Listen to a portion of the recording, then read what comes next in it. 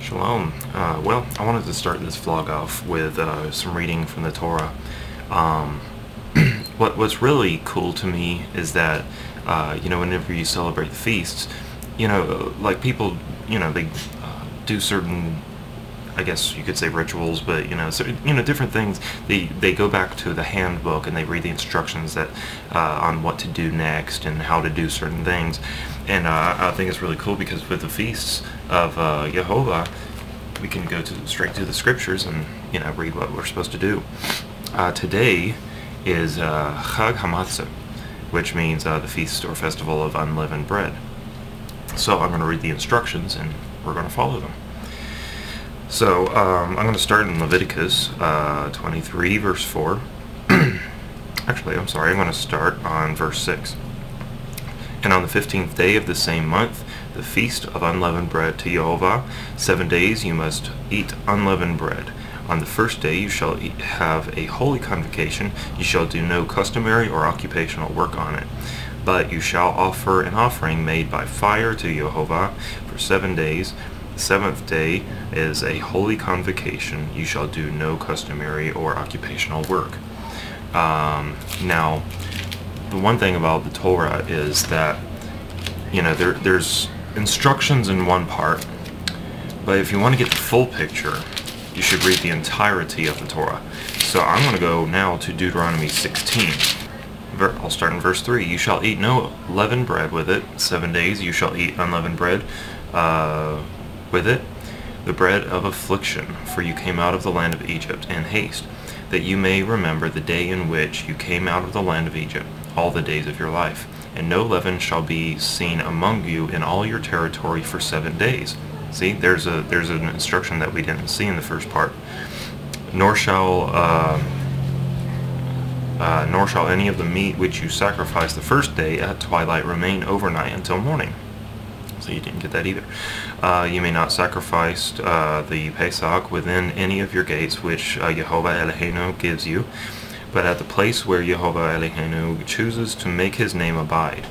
There you shall sacrifice the Pesach at twilight, at the going down of the sun, at the time you came out of Egypt. And you shall roast and eat in the place which Yehovah Eloheinu chooses, and in the morning you shall turn and go to your tents. 6 days you shall eat unleavened bread, and on the seventh day there is a sacred or holy assembly to Yehovah Eloheinu. You shall do no work. So, the instructions I am receiving from this so far is that, we get rid of the leavened bread from our home, and that's exactly what we're about to do. Alright, are we going to get rid of all the leavened bread? Yeah! Alright.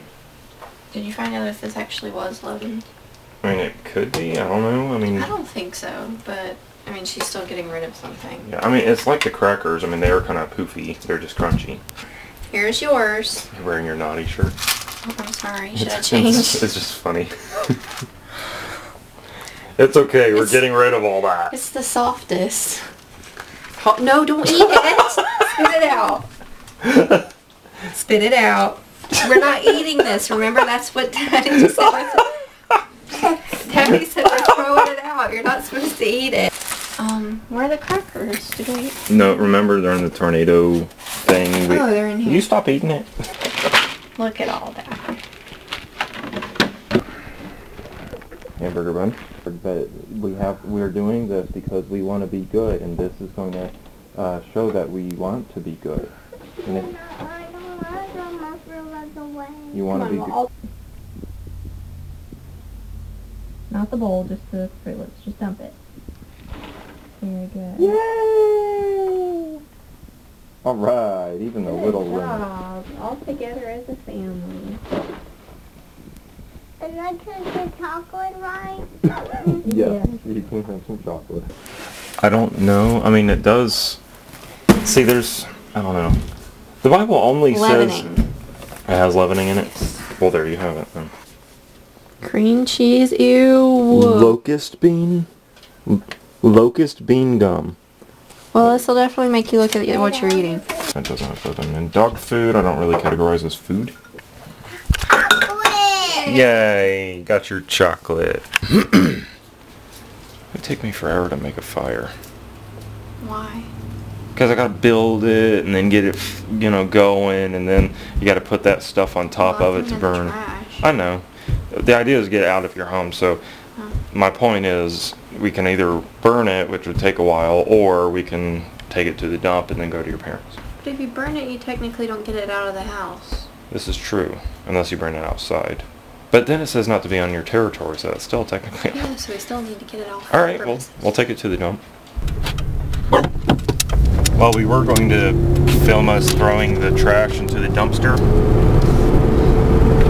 but they had some hired help out there today that did it for us.